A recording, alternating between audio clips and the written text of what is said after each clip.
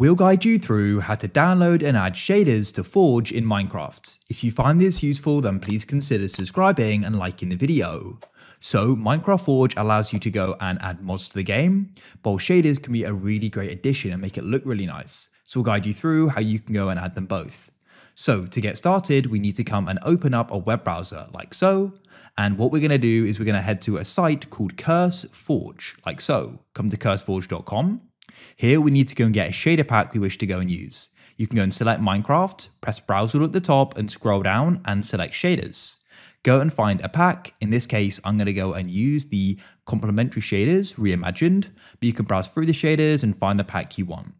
Then what you can do is go and download them. I'll come to the right here, press the three dots and press download file. Now what we can do is go and wait for this to download. Next, what we need to do is go and search something called Optifine. You may have heard of it or you may have not, but it's what we can use to go and install the shaders. So go and search for them and come to optifine.net.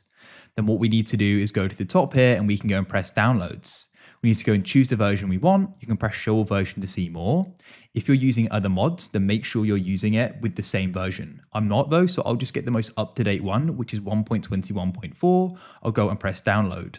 Just note down the version of Forge we're going to need here though, so I'll go and copy that. Press download. Now you're going to be taken to an offer or ad wall here. Just be aware if you see a download button, it's for the ad. It's not for Optifine. Press the skip button in the top right and then we're brought here. We can press download and it will now go and download. Now what we need to do is go and get Forge. So if you already have it installed, we'll need to reinstall it to make sure we're getting it for the right version. So come to minecraftforge.net.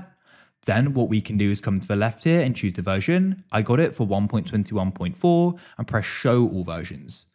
I'm just going to open up a new tab and paste it in. So I need 54034. I'll then come back here and go and find it.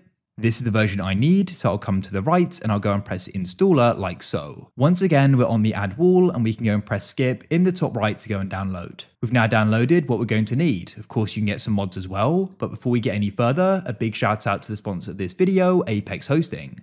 If you need a Minecraft server, there'll be a link down below in the pinned comment and the description. They've got so many great features, for example, one-click install mod packs, instant setups, your server will be ready to play in seconds after you've gone and purchased it, 24/7 servers and support so you can go and get the help when you need it for your always online server. And then loads of other great benefits as well.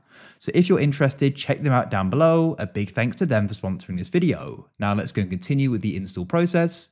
So what you want to do is go and open up the File Explorer and come to your downloads. Find Forge and double click on it like so, and then make sure install client is selected and press OK. Now successfully installed. If you're unable to open it, make sure you've gone and got Java, open up your web browser and go to java.com, press download Java and you'll need to press it download again, then go and install it like any other program. I already have it, but then you could right click on Forge, hover over open with, press choose another app, select Java and press always and it should run.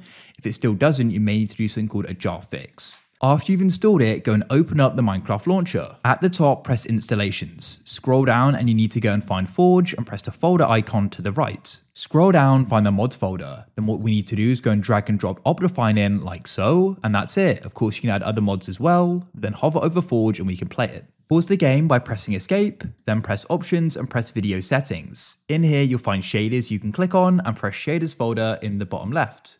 Now what we need to do is come into our downloads and drag and drop the shaders in like so. Then there they are.